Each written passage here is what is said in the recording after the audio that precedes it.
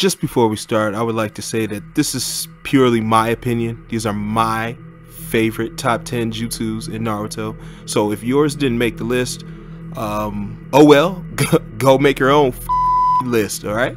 Well, let's get into it. Coming in at number 10, we have Water Gun Jutsu. Now, I did a previous video to showcasing Water Gun Jutsu, man. It's one of my favorite techniques in all of Naruto, so it had to make this list, right? You shoot water through your fingertips, and just like a gun, you know. So, I mean, who doesn't like that? I mean, it was coined by the Hozuki clan, so, you know, big miss people, so it's pretty cool, man. I really love the technique, and yeah, that is my number 10, is Water Gun Jutsu. Coming in at number 9 is Expansion Jutsu. Now, this is some of my favorite jutsus. Again, Expansion Jutsu is amazing. What you do is essentially you're just growing, right? Any limbs, anything from your body, as far as just even you can go giant. Alright, you can even be giant, which is crazy. But most of the time, the Akimichi clan, they usually do hands, feet, things like that. Expansion jutsu for the ladies, you know what I'm saying? For the ladies, you know, the ladies love it. What the heck's wrong with you? You idiot! Saying stuff like that right now? But yeah, expansion jutsu is amazing. I really like it in the game. Like I said, you can go tall, big, it's versatile. So yeah, that's amazing. Alright, well, that's my number 9.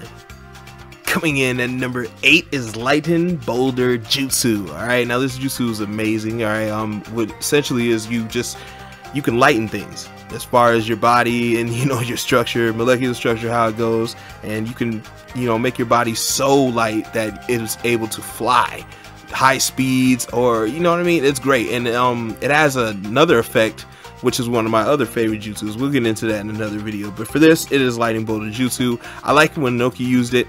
He used it to fly, zip around, you know, get good attacks and hit Datara that one time. It's really good to utilize, and it's cool because you can also lighten things, you know what I mean, and you can also make people light so that they can fly with you. So I mean, it's very versatile, right? And it's a good technique, man. I really like this jutsu. Coming in at number 7 is, bear with me, Dustless Bewildering Cover. I know, right? What the f? But it's good, right? Essentially, Mu uses it. He's just the second Tsuchikage, but you become invisible, which is amazing. It's like bending the light, you know, the rays and all this scientific junk, right? And I don't know how, but as far as I know, he's the only person who knows how to use it. Now, there are similar techniques where people in the show go invisible. You know, Orochimaru had some technique. Hayate had some technique. It's like camouflage for them, but it's not really going invisible. His was actually going invisible. There was no trace. You know, they called him Mr. No Trace. Like, there was no trace of him, right? And not even sensory types could get him. It took like Gaara, I think, to be able to sense him, right? And that's a Kazekage, right? Like, that's how much levels he is, like, right? He had no trace on him. So that's one of my favorites. It's so utilized. It can be so utilized in battle. You're basically the ultimate ninja with stealth, with becoming invisible. So that's one of my favorite moves. Yeah, he can go invisible, much like this picture of what I thought I got of John Cena, but yeah, apparently not. It's just a crowd and some ropes. Yeah, move, and I'm just gonna say it, it's invisible jutsu. Number 6, we have one of my favorite techniques, alright, is Wind Blade. Now, this could be Wind Cutter, Wind Blade. I'm really too particular on the words, but it works out the same, right? Using wind style and using that wind to cut, like using the air to cut. It's crazy, right? Baki used it. It was amazing, and that's how he killed Hayate. Yeah, just see it right here. Got him, man. See, man, that's what happens when you're lacking. And, you know, Danzo used it similar to in this battle with Sasuke. Tamari uses it, and she cut a beast's leg, like, right? So, I mean, it is amazing. It is amazing. You can cut multiple opponents at once. I really like this technique, right? Wind style, well, just wind release is my favorite nature. So just wind in general. So I really like this technique, right? But yeah. Number 5, we have Almighty Push. Yes, that's right, Shinra Tensei. Yes, it was utilized a lot by Pain. Like, this was his go-to thing. Like, this thing can repel anything. That's what the jutsu does. It repels. Now, there's another jutsu that, you know, makes you get over here, like Scorpion, but again, for another video. But for this, we're going to be shining all over. This thing devastated a whole village. It destroyed a whole village. That's how powerful this thing was. No one knew what it did. It took like Kakashi to figure it out. It was amazing. All right, Pain utilized this very good. All right, it only took 5-second intervals, and then you're done, man. You get beat up. Orochimaru, everybody, you getting beat up. Shinra Tensei. All right, almighty push. Coming in at number 4 is Shadow Clone Jutsu. All right, now I'm not just gonna. Shadow Clone Jutsu is amazing, especially when Naruto uses it. That's the best guy to use it, is Naruto, right? But the variations of Shadow Clone Jutsu and the properties are amazing, and that's why I put it so highly up on the list, is because honestly, you have water clone jutsus, you know what I mean? You have who can't forget Hashirama's wood clone jutsus, right? You have so many variants of different jutsus and clones that you can make of this. It is so cool that the information, how many clones you make that can do things and the information can come back to you, is amazing. Just, it's so versatile. I could think of like a million things to do with this jutsu, right? And I know you guys could too, right? This is a fan favorite, and it's one of my favorites too. I'm not gonna lie, man. This is very cool. They utilized it well in the show, as well as Naruto, man, and nobody used it like Naruto. So Shadow Clone Jutsu. Number 3, Impure World Reincarnation. Look, man, Edo Tensei, I don't care. Reanimation Jutsu. Look, Reanimation Jutsu falls in line with that Shadow Clone to me. Like, that's why I put it here as number 3, because it's a little better, right? Now with this jutsu is forbidden. It's one of those forbidden ones that was made by Tobirama, excuse me.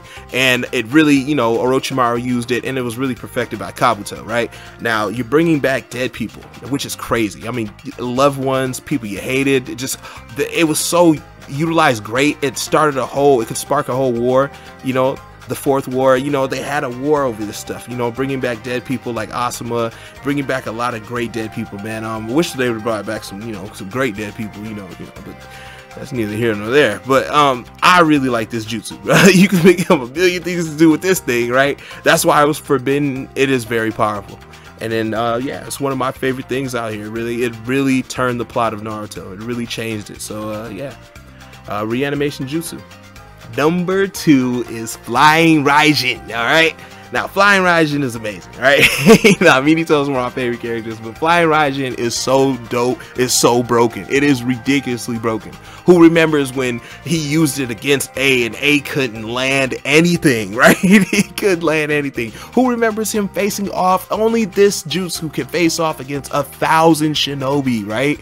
Come on, 1,000 shinobi. This thing is so hacks. All you do is put a seal down, and you can go to that seal forever, and you can instantly teleport to that seal. Instantly teleport. Okay, it beat even, you know, even another great jutsu you're seeing right here, man. It is so fast, and it's so broken, man, and it was utilized beautifully by Minito. All right, this jutsu is amazing. It struck fear in people. They were warned not to even come around this man. That's how feared and broken this jutsu is, and it is number 2. Man, I really love this jutsu, Flying Rajin. You know, and Tobirama had it, and Minito just perfected it, man, making it even more broken. Ah, man. And number 1, one of my favorite jutsus in all of Naruto is Kamui. Yes, Kamui.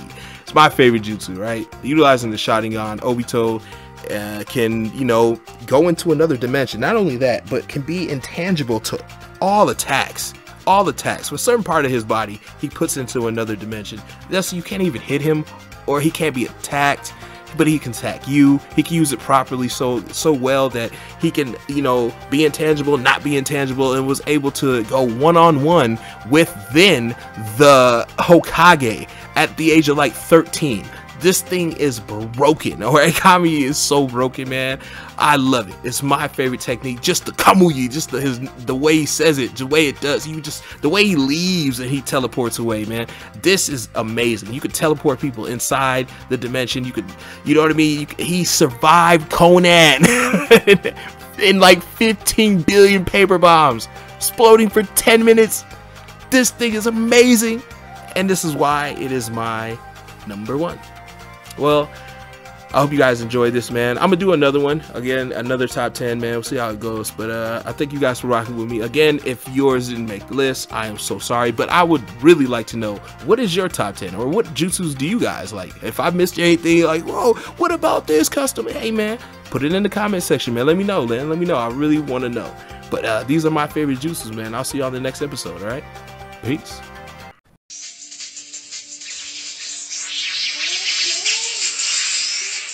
Put those fires in the chat. Put those feelings in the chat. Put those thoughts in the chat. Put those blessings in the chat.